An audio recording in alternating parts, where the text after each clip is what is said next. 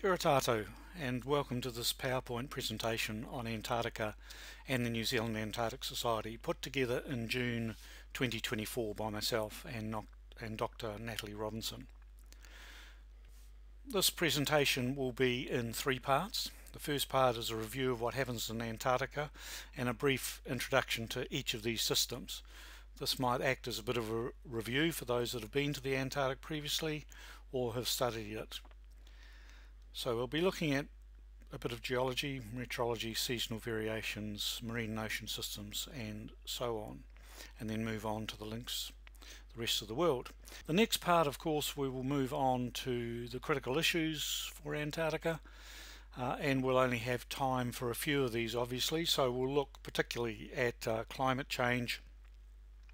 And what I'd like to do when I'm talking about this is make the link between what's happening here in our normal lives, what's happening there in Antarctica, and then what's happening back here in our normal lives. And as part of that, we'll talk about the ocean circulation patterns, plastics, pathogens, tourism, biodiversity, and so on. And then the third part, we'll look at the Antarctic Society and what is the Antarctic Society, who we are, what we do, and what we're trying to do. So looking at geology, 180 million years ago, Antarctica was part of a supercontinent called Gondwana, when the Earth's continental crust formed a large continent. Since then, since that period until now, this continental crust is fragmented, forming tectonic plates that have drifted apart across the surface of the Earth. You can see there Antarctica and New Zealand, Australia, South America, and so forth. This has been demonstrated through the geology of the Antarctic margin, which closely matches the geology of adjacent climates and so forth, adjacent continents. And if we look at Antarctica itself, geologically it's in two parts. East Antarctica, which forms part of the original old supercontinent of Gondwana, and this is formed of old igneous and metamorphic rocks that have been laid down. You can see some of these in the Beacon sandstones, which are originally marine sediments that have been buried, compressed and heated and uplifted before being exposed. These are typified here from about 200 metres of light-coloured Beacon sandstone deposited from 400 to 200 million years ago, with coal beds and fossil forests in the upper part. The dark layers are Farad dolerite sills, volcanic magma injected 180 million years ago as the supercontinent broke up. But West Antarctica, of course, is more similar to South America and the Andes to the north, where these processes of subduction and uplifting and volcanism. So two distinct geological zones really, and they're separated in that dashed line you can see there, which closely corresponds with the Transantarctic mountains that run through the centre. So moving on to meteorology. The sun, of course, affects different parts of the Earth at different places. Quite obvious, I suppose, and the place closest to the equator gets more solar radiation than the poles. And therefore the Antarctic and the Antarctic, of course, are colder. And because of that, the continent of Antarctica, the overlying air is cold, and that cold air sinks. So because cold air sinks, you've got this permanent high pressure zone over the continent of Antarctica. And then as that air flows down from the centre of Antarctica outwards, it comes down off the polar plateau, probably at about -15, -20, and then it reaches the ocean, which is relatively warmer. It could be 1 degree, 0 degree, -1 degree. Hence, when that relatively cold air hits the relatively warm water of the ocean, the temperature gradient is quite high, and therefore the warm air, the cold air starts warming and it starts rising, forming low pressure system. And because we're in the Southern Ocean, Coriolis effects means that air rising is then rotating clockwise, and so therefore you get all of these low pressure systems spiraling around Antarctica. And if we look at a weather map from early June, you can see here, if you look closely, you can see the low pressure zones around the margins of Antarctica, and of course the high pressure zone in the centre. So moving on to seasonal variations, the ice sheet itself is around 50 times the size of New Zealand. That's the permanent ice sitting on over the continent. And then of course during the winter the sea ice grows, and that's another 50 times the size of New Zealand, in effect doubling the size of Antarctica. And we'll see that the sea ice is very important in a moment. Then around Antarctica and underlying, extending beyond the sea ice, is the Southern Ocean. This is part of the global ocean patterns and circulation systems. Once again, we'll have a look at that in a moment. But there are seasonal variations. So during the winter, the sea ice grows along the surface of the ocean and along the margins of Antarctica. It continues to grow right out till probably late September, early October. And then that time of the year in the spring, solar radiation starts increasing, and then the sea ice acts a bit like a greenhouse. So underneath the base of the sea ice you have a whole lot of algae and phytoplankton growing, and then the krill, the small shrimp crustaceans, come along and feed off those in turn. And then of course larger animals and mammals like penguins, seals and whales come along and feed off those. So the sea ice and underneath the sea ice is really the production house for the marine food chains throughout the world. The growth of the sea ice is very important, and then in summer the sea ice breaks out, and of course by then the krill has expanded into large masses and travelling throughout the oceans of the world, as we'll see in a second.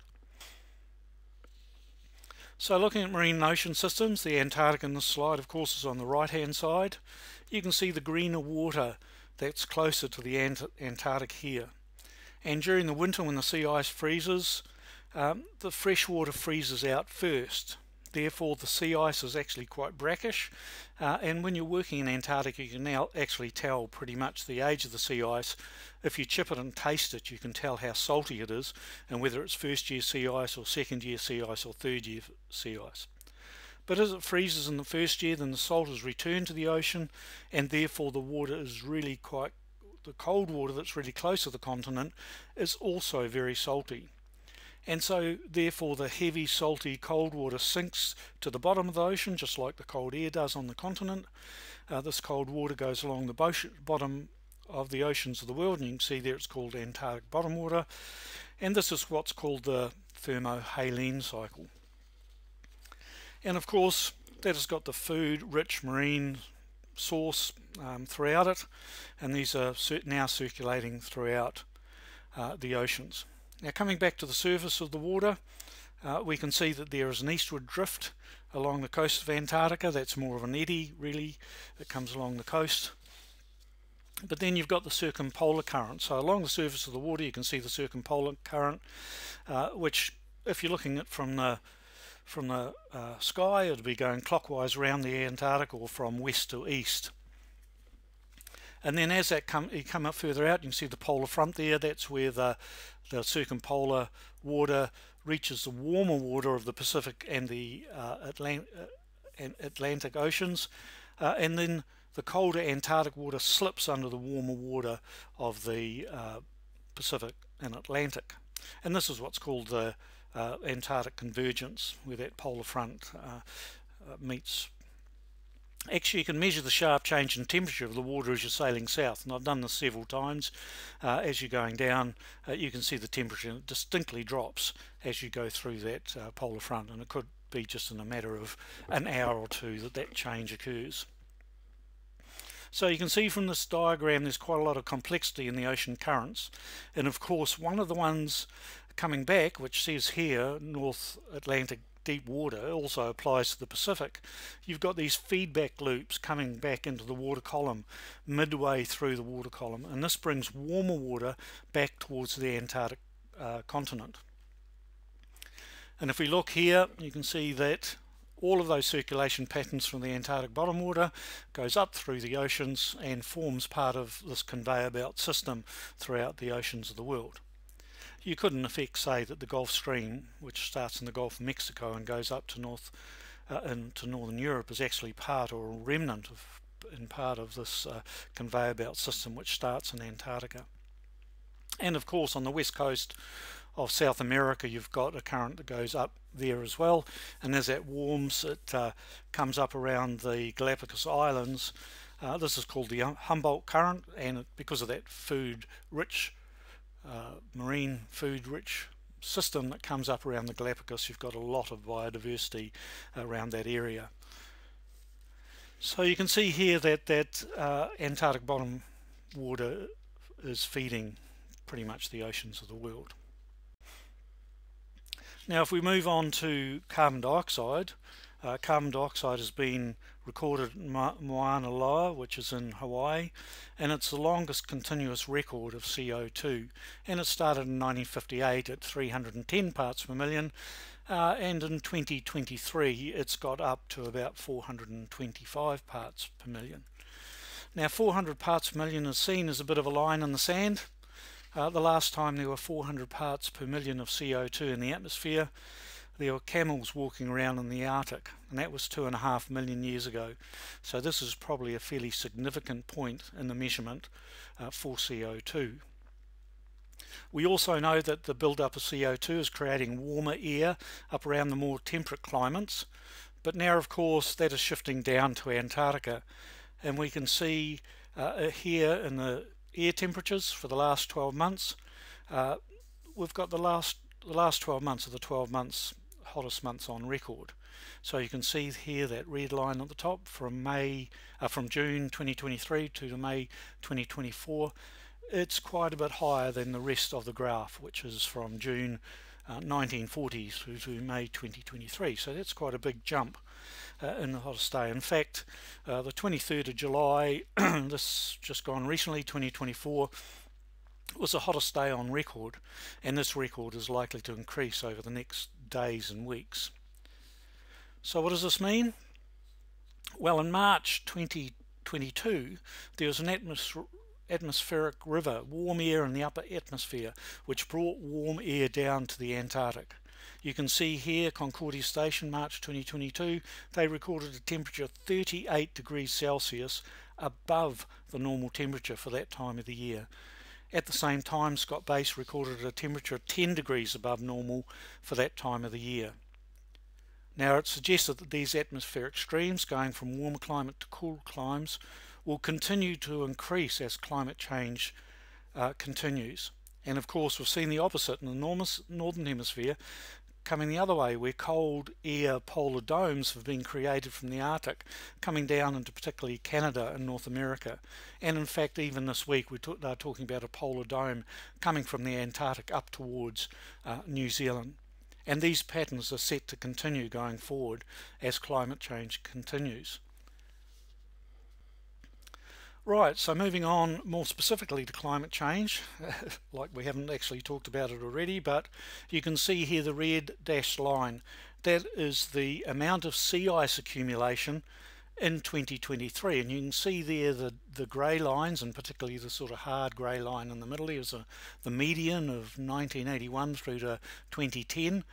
The 2023 accumulation of sea ice was 20% less than ever been recorded, and these records are now done from infrared satellites and so forth, so it's a fairly accurate record. And you can see already in 2024 through to June, the same sort of pattern of sea ice, of less sea ice accumulation through the winter is now being seen.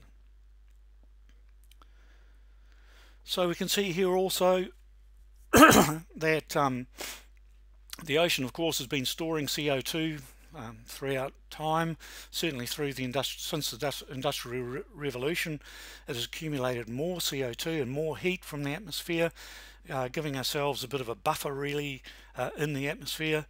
But now it's also starting to release CO2 back into the atmosphere at the same time that there is more man-made CO2 going back into the ocean, and along with that more heat as well. You can see that, you know, about the impact of CO2 on coral reefs, so you can see that that is already taking significant effect in the ocean.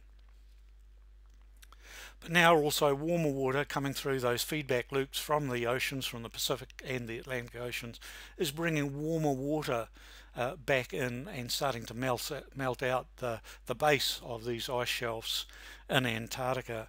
And if you want to research more of that, you can have a look at the Thwaites Glacier, Thwaites, the Thwaites Glacier. If you Google that online, you'll see that there's quite a lot of information about what that's happening to the Thwaites Glacier. So what does that mean? Well, first of all, there's lower albedo, and that means that because there's less sea ice, there's less light being reflected back into space, and that solar radiation, of course, is being absorbed in the oceans as well. There's less algae, phytoplankton, diatom, krill production underneath the sea ice because there's less of it, so there's potentially less krill production, less food going into those marine food chains which is circulating through the oceans of the world. More heat, as we've seen, being absorbed in the Southern Ocean. Those deep ocean waters are warming both through the additional solar radiation and the feedback loops coming in through the oceans. And of course these marine species now are under threat, and it's not just from the warming waters that are happening in Antarctica, but other species are now, from more temperate climes, are moving south as that warms and predating on species in the Southern Ocean. And of course it's raining. There was never, Antarctica is the driest continent on Earth. Typically it's a desert. It's so cold that all the moisture freezes out of the atmosphere, but that's not the case anymore. We're now getting rain, and of course penguin chicks are drowning in the meltwater, and their down is getting wet.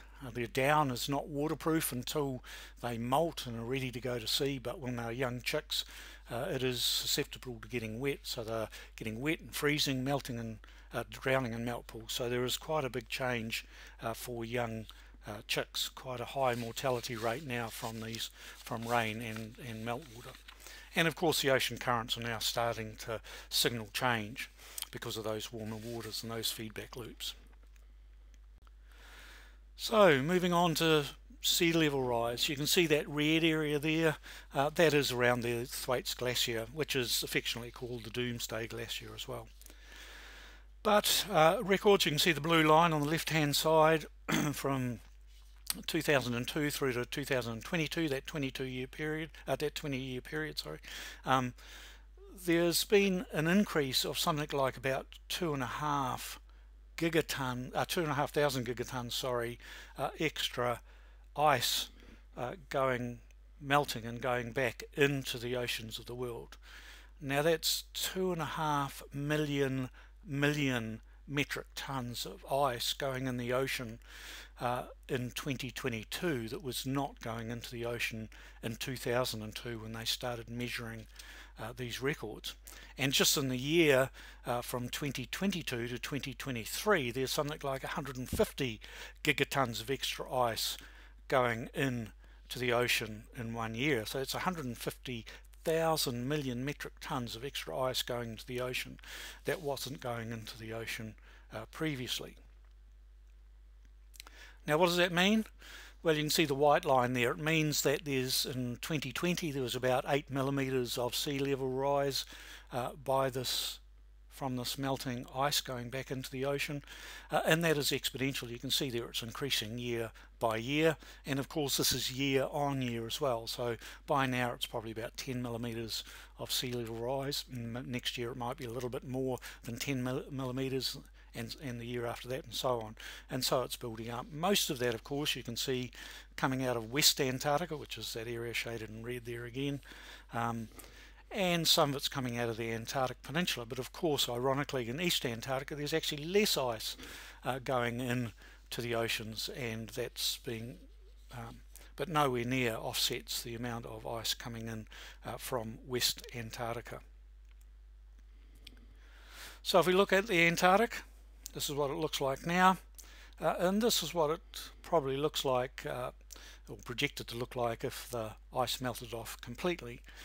Now that the continental ice at the moment sitting on Antarctica is about 3,000 meters thick in place. That's 3 kilometers thick in some places, and as the ice melts, it's expected that the geology, the rocks underneath, will lift as that weight comes off from the ice, and that will also add to the increase in sea level rise.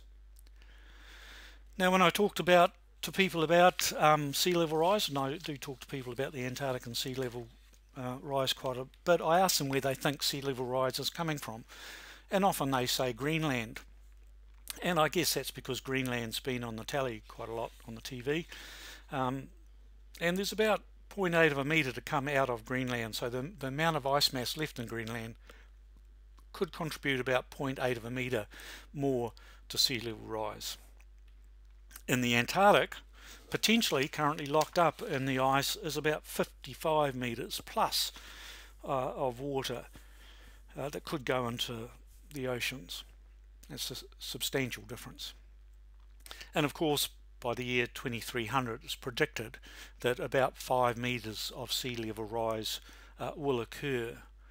And this is an estimate, of course, obviously, but every time the scientists go back and measure this stuff, it tends to go up, not downwards.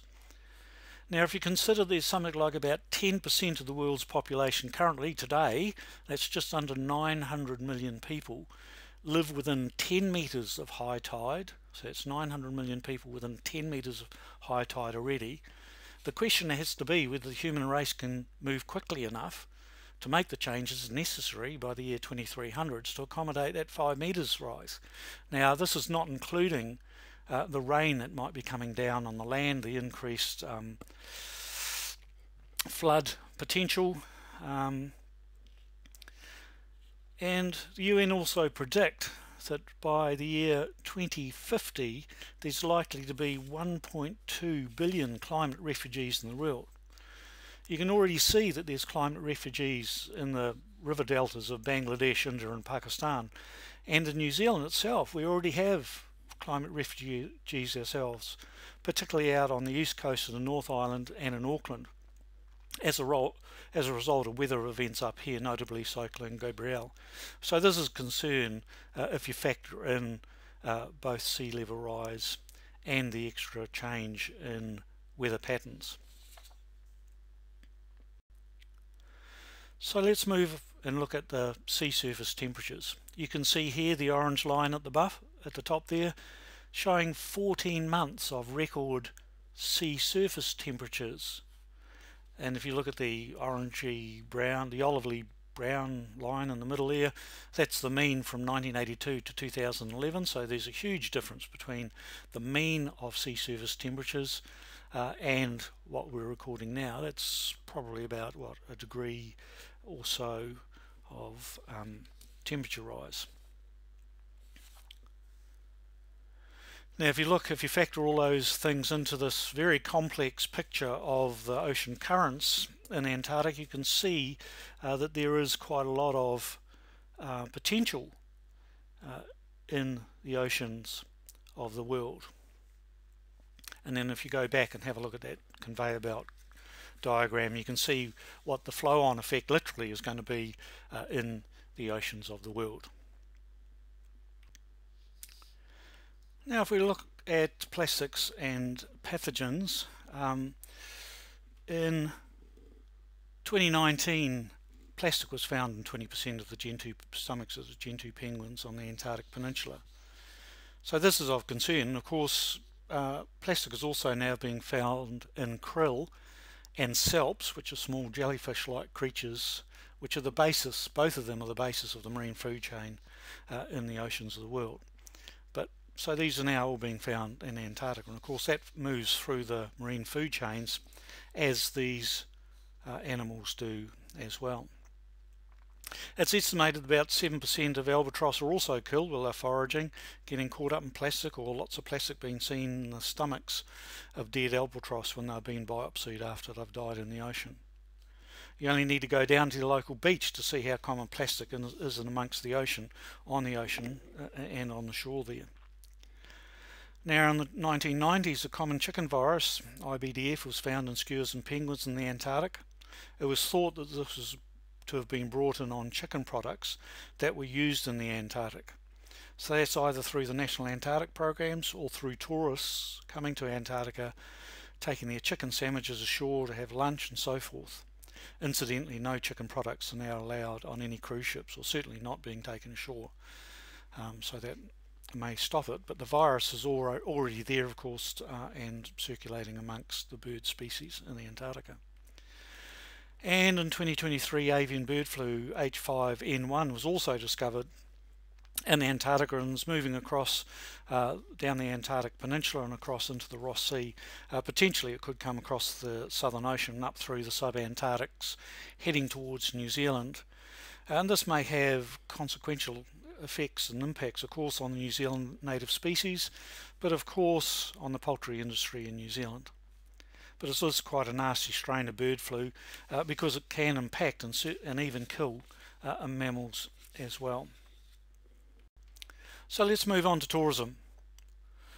Tourism started in the 1960s when Lars Lindblad leased a ship and took passengers south. Then, following the establishment of the marine protocols, environmental protocols in 1991-92, the International Association of Antarctica Tour Operators was established.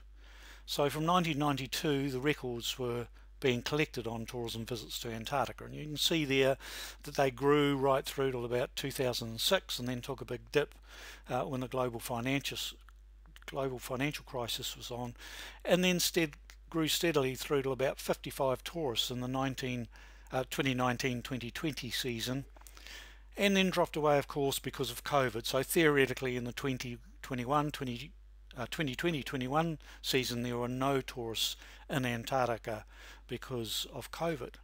But post-COVID those numbers have taken off, and in the 2022-23 season there was over 100,000 passengers in Antarctica, and the numbers for the 2023-24 season have just come through, and that's now over 122,000 passengers. So that's almost a 20% increase on the previous year. So now some serious questions are being asked about tourism in Antarctica. There are many benefits and disbenefits of Antarctic tourism. It's not intended that you really actually read this slide, because there's a lot of information in here.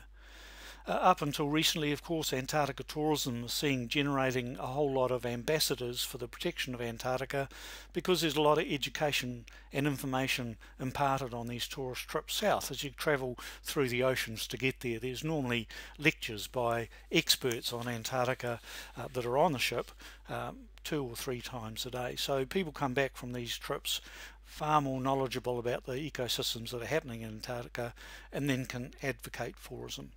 And of course tourism sustains an industry in a lot of areas around Hobart, Bluff, Ushuaia, Punta Arenas and so forth, Falkland Islands.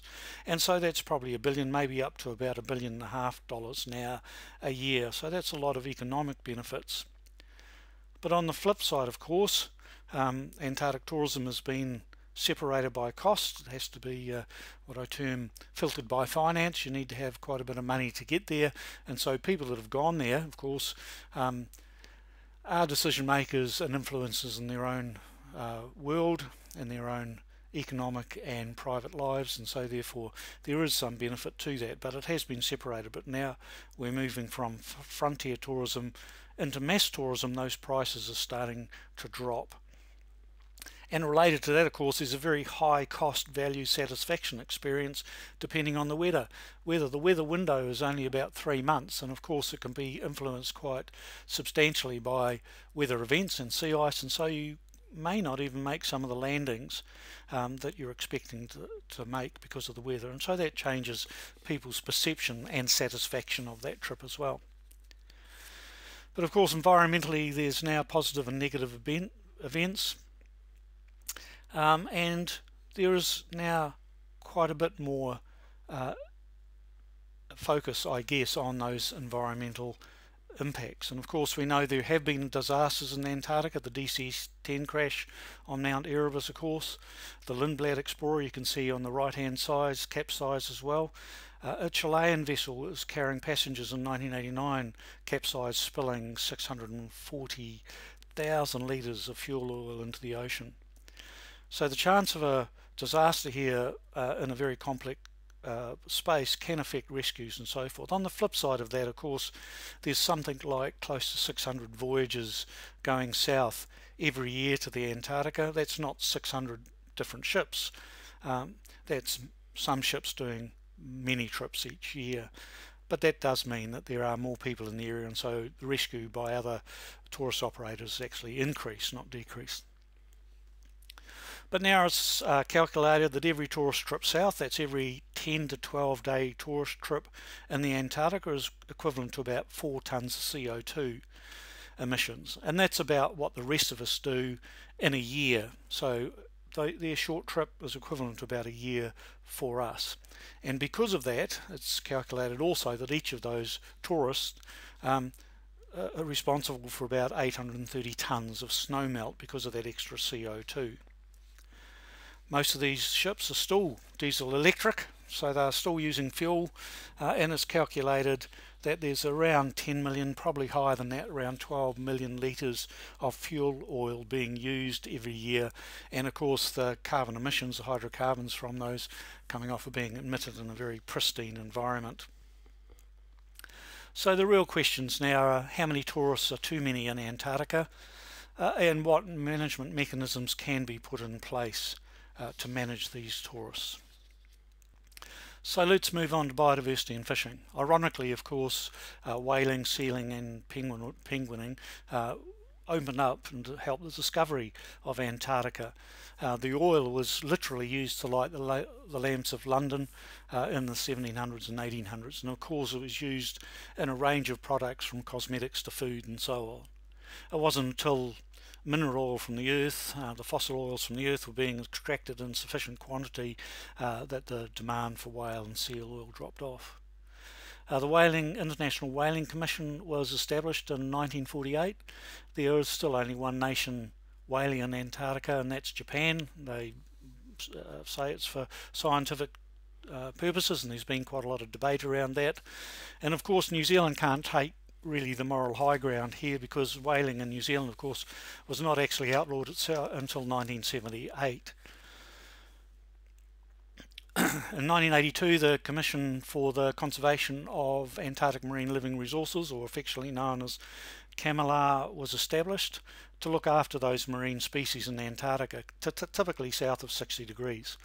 There have been some questions raised about the efficiency of CMLR, of course, and how successful it is in managing and ensuring compliance of fishing and protecting those marine living mammals. So that's an ongoing discussion around CMLR. In 2017, the Ross Sea Marine Protected Area was established, and this is in sort of 3 different types of areas, 5 areas, 3 different types. So there's 3 generally protected zones. You can see there one close to the Ross Ice Shelf, one up around Scott Island, and one out towards the 60 degrees south boundary. There's one special krill one special research area just off the Ross Sea there, and one krill research area up round in the northeast there around Commonwealth Bay. So these have been set up under the CMLR Convention. So therefore the Ross Sea Marine Protected Area is tied to what happens to CMLR, which when that convention is renegotiated in 2052. So it'll be interesting to see whether that's replaced and what it's replaced with. So along with climate change and pathogens, fishing and biodiversity, sea level rise and so forth, most of this, in fact virtually all of this, is dependent on what happens off the continent, away from Antarctica, back here in the real world, not really what's happening on the continent itself. So we need to be aware of the fact of what we do every day in our daily lives is now impacting on Antarctica, and of course the impacts, those now are flowing back from Antarctica towards us as well. So moving on to the New Zealand Antarctic Society, given all of that information that we've just seen, post-COVID the Antarctic decided it needed to take a very serious look at itself and what it was doing. It needs to get its head above the parapet and start talking about the stuff. So we've redone our strategic direction, and we're looking to take Antarctica to the world. So the values we're living by really is our guardianship, and we want to advocate on behalf of the Antarctic, obviously, and also our credibility. We are an independent organisation. That's really important, that we can stand up and talk about things where other organisations can't. We want to increase our inclusiveness in the organisation, and we want to build healthy relationships with other organisations, environmental organisations, Antarctic organisations, government agencies and so forth, so we can start spreading this information around. And of course, our key asset is our membership. Most people that are in the Antarctic Society, not all, but most people have worked in Antarctica at some stage, and so there's a lot of knowledge and information contained within the membership. But as I say, you don't need to have worked in the Antarctic to be a member. You can just join and be part of it. So what we have done is we've moved away from what we're terming a Victorian society to an environmental organisation. So this is what we're moving towards, and to do that we have 5 areas of activity. We have a science and advocacy group that are working with a whole lot of agencies and talking to them, making submissions on policy, providing advice and advocating on behalf of us.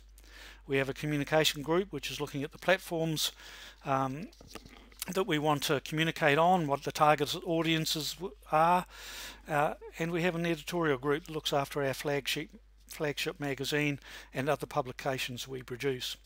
Our magazine, The Antarctic, has been running since 1956, so there's a large archive of information material in there as well. Now, through an arrangement through EBSCO, the subscription service, an international subscription service, this magazine can be available through 150,000 plus libraries throughout the world. We also have an education and outreach group which are looking at the content of the messages that we're going to put out and how we communicate those. The education outreach group is also looking at building relationships with other organisations and how collectively we can work together to get more information out there. And of course we have a stewardship committee. We must recognise that the Antarctic Society has been running since 1933, so it's over 90 years old. We have a lot of information and history on what we've been doing and what we've been going. I only need to mention a few names like Sir Edmund Hillary, Arnold Heine, Colin Monteith, Margaret Bradshaw and Peter Barrett for you to understand that actually the Antarctic is part of our cultural heritage in Antarctica. It's not just the heritage of the society but also of New Zealand itself. So we need to protect that heritage, record it, digitalise it and maintain it. In the meantime, over the last couple of years, we've been establishing and building good processes in governance as well. So we now start building our funding capacity. So that's our next stage, really, is to build up that funding and capacity so we can generate a whole lot of material to send out and so people can become aware of going forward. So why is this important to us? Well, this is why it's important to me. These are 2 of my grandchildren. And you think about the timescales that we've been talking about. In their lifetime, the world is going to be quite different. Excuse me. And if you think about their grandchildren, the world is going to be quite different again. So this is a very good reason for me to be doing this. There may be a very similar or a very good reason why you need to be involved, and we hope that you can engage and help us share these messages with the rest of the world. So you can use this QR code. You can click on it and take to our membership page. You can join the Antarctic Society if you wish, if you're not already, or you can make a donation to the Antarctic Society as well, which will allow us to get some leverage and movement forward with this messaging. So add your voice to Antarctica. Thank you very much.